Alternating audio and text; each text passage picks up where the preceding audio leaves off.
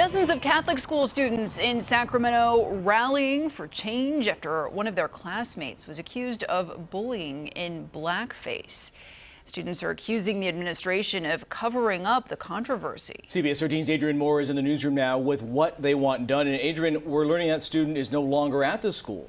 Yeah, big update on this story for you guys. The school confirming that as of today, the student responsible for that photo is no longer at St. Francis. It comes after students rallied outside campus today saying there is a pattern of systemic racism there at the school that is not being addressed.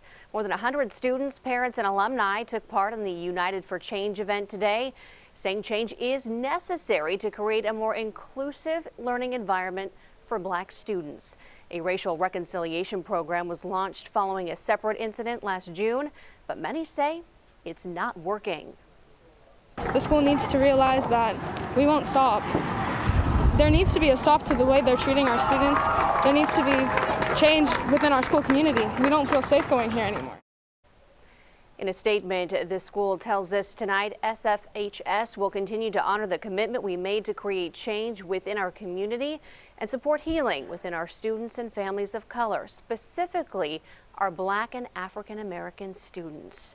Now, we are digging deeper into this story for you tonight. We'll have much more on our news at 10 and 11.